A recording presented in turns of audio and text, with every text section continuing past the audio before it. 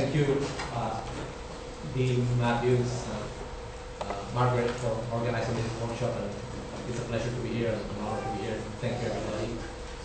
I would like to talk briefly about the future of agriculture on the Big Island and about agroecology. My main message is that, can everybody hear me okay? Yeah. No. My main message. I think it's light. No, I don't think that's a mic. That's just our mic. That's nothing to do with you. Sounds right. But you want a mic for the room. Is there a mic? The tech guy said it wasn't working. Okay. So we have to speak. I can speak a little, try to speak a little louder. My main message today is that first, we need a vision, and secondly, that we need a plan to move forward with that vision. I believe the university can be an integral part to help as a catalyst to move this vision forward, because they can help to articulate this vision to policymakers and so on. The question mark at this point is whether the university will align with the vision as defined by the power structure in the state, or whether it will align with the vision raised by the community. We can remember that in the 1990s, 1960s, Senator Fulbright, a former professor and university president, raised the concern of the close alliance of academia with the power structure in the United States.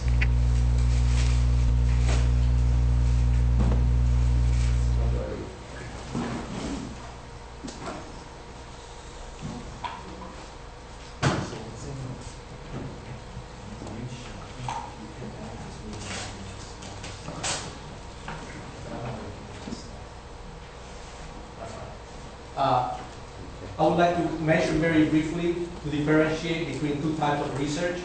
One is maintenance research, and this is kind of the run-of-the-mill research that farmers depend on a day-to-day basis, new tomato varieties, how to work the soil, and so on. And the second one is more of a basic developmental type of research, how to understand new methods, how to develop new methods of production. And I want to raise the fact that it's important for us, for the university system, to continue to promote maintenance research. The problem is that for new professors, for faculty, this often doesn't bring a lot of recognition because you don't get published in the top journals. This is important. And my message is that the community can share this information with the industries, can share this information with the university. This is important for us, for the university to be able to recognize faculty. If you do maintenance research, new varieties, basic economic analysis, you will be recognized. And this is today what is called as community engagement with the community. So it is very important. There's all kinds of technologies all over the world, a lot of new information, but this has to be tested locally for adoption by the local growers. If you as a local farmer try to do it on your own, it's just like an uphill battle if you don't have this type of assistance. There's been a series of scientific panels over the past 20, 30 years in the United States, kind of a retrospective or introspection about the United States system. This one was called A Time to Change, a summary report on the structure of agriculture. It was critical about the increased concentration of the industrial agriculture on fewer and fewer hands, and it was saying we should do something to move this, to change this system. A few more studies came over the past 20 years. One on the left, publicly funded agricultural research and the changing structure of agriculture. So this report was saying the universities are actually reinforcing this structure towards the concentration of the industrial agriculture, further promoting the industrialization of agriculture. The one on the bottom of your left, A Time to Act, about small farms, with a series of recommendations, how to promote more small-scale farming, and alternative agricultural systems. The one on your right, the concerns about pesticides and how to develop alternative management practices to reduce the impact on the environment and on human health. Further reports like the one in almost in 1990 on alternative agriculture, and these reports are saying we have failed to heed the recommendations made in the earlier panels made 10, 20 years ago, and the direction of agriculture continues apace with those same concerns that we had early on about the structure of agriculture in terms of industrialization, concentration of the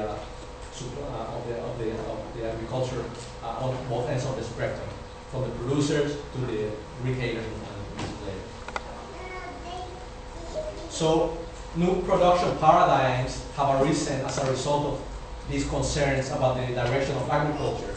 Again, there was a follow-up panel called Towards Sustainable Agriculture, and according to this report, agroecology was the foundation that they used to codify the federal organic standards. So agroecology, or the science of ecological farming, was used to codify this is how we're going to develop organic standards at the federal level. So it's called sustainable agriculture or agroecology.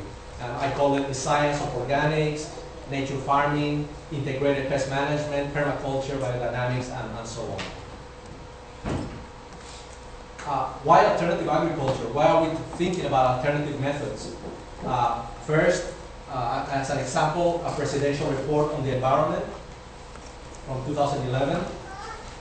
Overuse and excess applications of chemicals to soils have disrupted natural processes.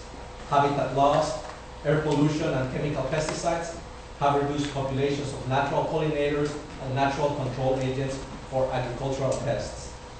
More than 1/3 of our agricultural soils have been lost to erosion and unsustainable practices.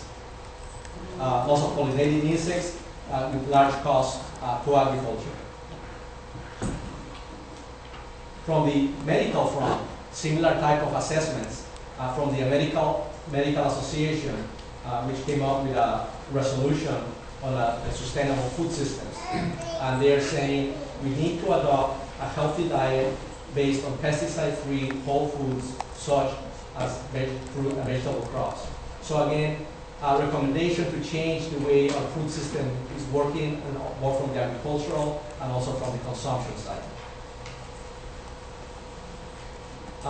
More recently, international panels and the Food and Agricultural Organization have indicated that in the near and in the future we can expect continued high food prices and price volatility, that this trend will continue. And these analyses indicate that agroecological approaches should be followed by small farmers and are needed to increase productivity and to adapt to the upcoming impacts of climate change. So this is a growing consensus that we need to develop more ecologically based production systems on a worldwide basis. So agroecology can be defined as the application of ecological concepts and principles to the design, study, and management of sustainable systems. Basic principles which are based on ecological principles, which is something that you see in nature, for agroecology include diversity, and diversity promotes stability, nutrient and energy cycles, and try to achieve as close as possible what are called closed systems. So there's less leaching of nutrients or other products outside of the system.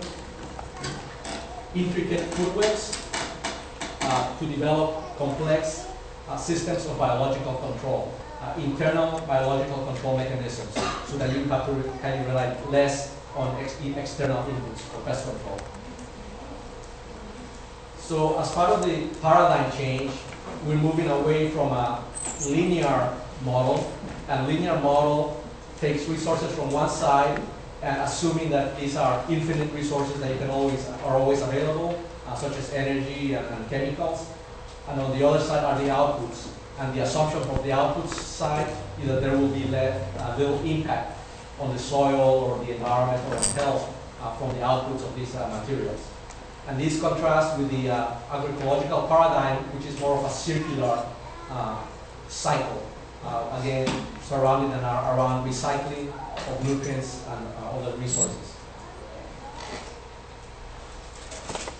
And this would be an example of an orchard or garden from Cuba, following more of a circular pattern or cycle. And it's interesting to see that they do include animals as the part of agriculture, animal crop production system. Features of the agroecological approach include try to obtain multifunctional capabilities out of the resources that you're using. So if you're using compost for nutrient sources, they may also improve disease management in the field, also the drainage of water and conservation of moisture, resiliency on the farm to make the farm stronger and less susceptible to impacts, to increase the social capital in the community. And from agriculture, we know that farmers are the biggest source of innovation in terms of germplasm, new varieties, new seed, new breeding improvements, but also agricultural knowledge. And these ideas are normally taken up by university researchers, adopt these ideas and actually modify them or fine-tune them to adopt them more widely across the industry. And also a more landscape or regional approach. In Hawaii, we would call it more of a hupua or watershed approach, as compared to our old style of just focusing on what happens on an individual plot or individual farm. Resilient systems is becoming a buzzword now, especially with climate change. This basically means that the system can better resist the impacts of climate change.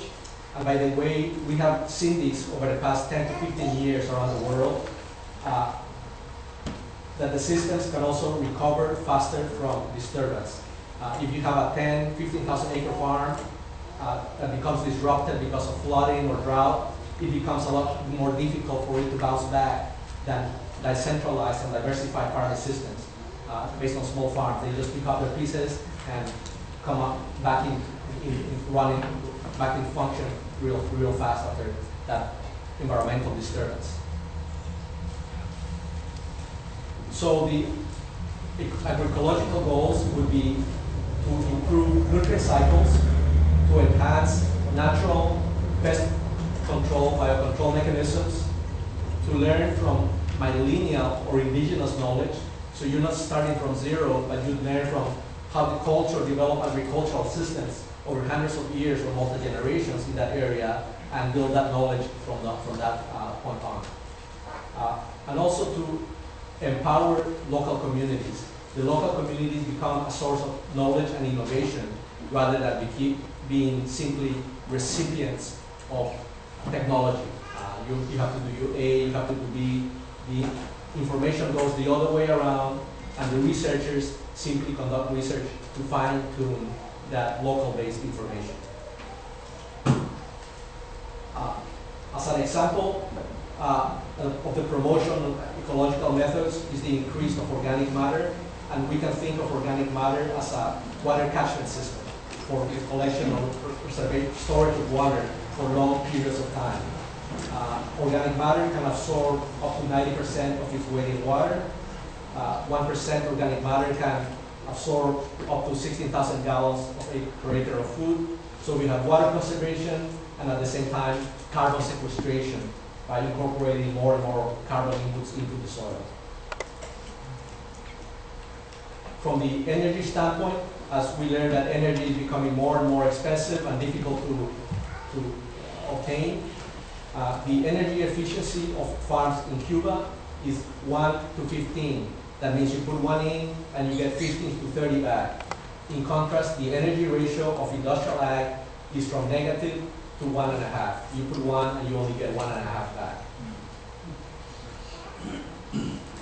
Fortunately, there has been almost an exposure in the scientific literature about ecological farming methods, and we have seen that compared to the early 60s, more and more publications are coming along. And if you open journals nowadays, a large fraction of those journals deal with agroecological or ecological production methods. So these are all positive directions. Agroecology, in a way, is an emerging science. It is just getting started. So while it's challenging for new faculty or new professors, it's actually like a totally new world. And this is pretty exciting. It is also raises potentials for the state, for emerging states, to become centers of knowledge of all this emerging technology. Some of these fields include systemic induced resistance, and this means that we are learning that in some cases you can trigger plants to develop immune defensive mechanisms in response to attack, to diseases, viruses, insects, and so on. It's an emerging science at a molecular level, ecological level. Another area is habitat management. Habitat management is how can you design your plantings at the farm level, but also at the larger landscape level. And you're trying to modify the interactions to make it more difficult for new diseases to come in and easier for crops to share resources among themselves in terms of nitrogen, nutrients, and water, and space. And this is often called ecological engineering. Another area is agrobiodiversity, or the collection of germplasm for specific communities. Recently in Hawaii, we have been putting together, the Kohala Center has been putting together the public seed initiative, and this basically promotes the development of seed banks at the community level. You develop varieties with plasticity, just like the Hawaiians did in developing taro varieties that can adapt to the climate change periodically. As you have more droughts or more floods, you can select and pick varieties that are adapted specifically for that ahupua'a. This is called agrobiodiversity, again to promote biodiversity and stability. And I believe that this is another potential for Hawaii to become a global center of seed supplies that you can share with the rest of the world, Latin America, Africa, Asia, and so on. And we did reach that point back in the 50s and 60s. We had a strong breeding program, and our tomatoes or corn varieties were shared with people all over the world. And I believe that we can return to those days to make Hawaii a center point for seed production around the world. The one on your left reads chemical ecology, and this involves the chemical interaction or communication between species on the farm. It could be within the plant itself, one part of the tomato plant with another branch of the tomato plant with hormonal interactions, or the plants with volatiles communicating with insects above ground or with microbial organisms below the ground. Again, it's a very new science. We're still trying to understand it. In the old days, we used to make fun of the organic guys that would come up with stories about defense mechanisms and so on. But now science is starting to prove that a lot of these mechanisms were actually enforced.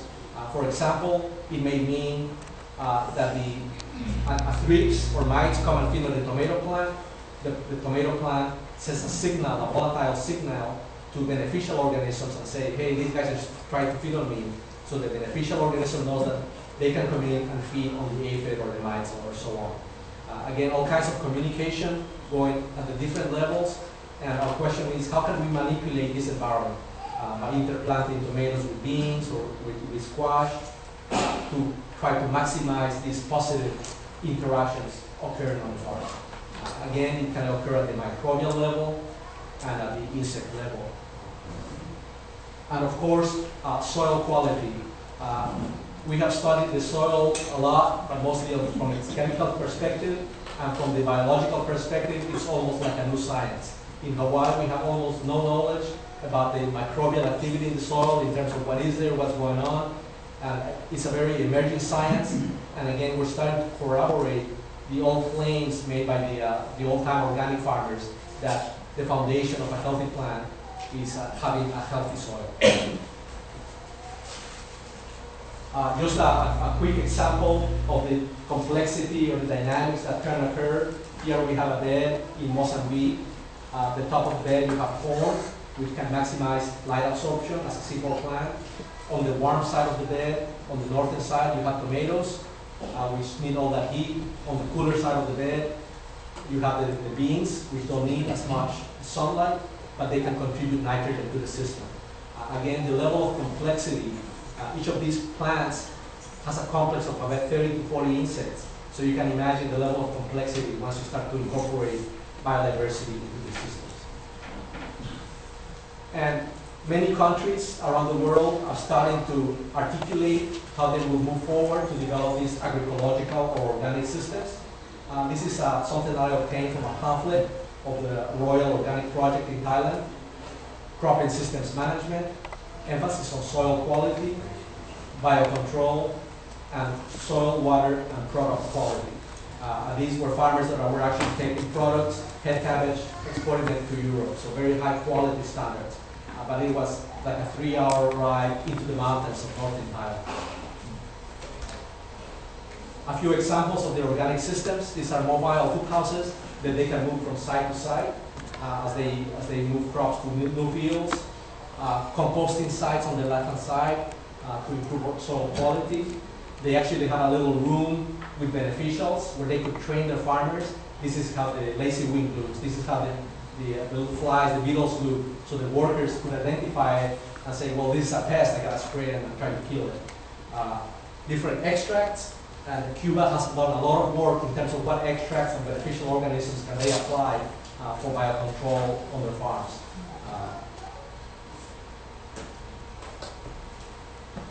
This is a slide that I used when I applied for a job in Hawaii a long time ago, a few lives ago. This is a few programs that were around back in the day. But since that time, things have really multiplied. Today we have several countries that at a national level are developed agroecological models or programs, such as Thailand, Taiwan, Cuba, Venezuela, Bhutan, and also the European Union. Several analyses have demonstrated that agroecological methods are among the most effective in terms of effecting change at the small scale level in tropical locations. The widest study ever conducted on agroecological approaches covered 286 projects in 57 developing countries, representing a total surface of about 40 million hectares or 80 million acres. The average crop yield gain was about 80%. Concrete examples of agroecological success projects abound in Africa. The College of Agriculture at UH is indeed moving more towards sustainable agriculture, and this is a positive development that we should all encourage. About 10 years ago, most of the positions were /biotech, and nowadays most of the positions that you see are /sustainable. So this is something that industries, the Organic Farmers Association should come together and say, yeah, this is a great thing, and try to promote it. We have seen a similar trend nationwide, and the question mark is whether this trend towards sustainability is more of a, how do you call it, a window screen, just as an effort to make it like you're doing that, or is a real change from an institutional perspective. We have Dr. Konshui Wan. She has worked locally here with some of the nature farmers with nematology and cover crops. Mark Nickum here in Hilo with sustainable tropical crops. Ted Radovich with organics and sustainable agriculture. A couple of examples with compostees, with Professor Radovich and also with Professor Arancon here at Hilo, trying to promote microbial activity and amendments to improve crop growth. Professor Wan, again working with strip crops, how to modify the environment to decrease the level of nematodes and to promote beneficial nematode populations. More basic type of work to try to understand what's going on at the farm level, especially after the plantations close down, how to regenerate that soil. Some work with earthworm populations done by Professor Mathews and colleagues here at Hilo. And a lot of work in terms of organic amendments, how to increase organic amendments, and how to improve the quality of the soil. And Mike has done a lot of work trying to work with local suppliers of compost and how to create that channel from the farm, from the producer to the farm, to take it to the farm. I want to emphasize that a different paradigm is the long-term perspective of organic. When we do research, it's not a 6-month project or a 4-month project, but it should be a multi-generational type of project. I started a project back in 1993 so that we can come 30 and 40 years and look at the soil once we can actually start to identify the microbes and so on. It has gone through ups and downs, but I think that every island should have a long-term organic project. We see this in Europe, in some places in Africa, but it's almost like investing on our future generations. Let's do organic research projects that can be institutionalized and keep for future generations. So far, these systems here are not institutionalized. That means that tomorrow they could go. So 30 years of work could go down the drain and we can start all over again. So I would just like to leave it at that and thank you again everybody for being here.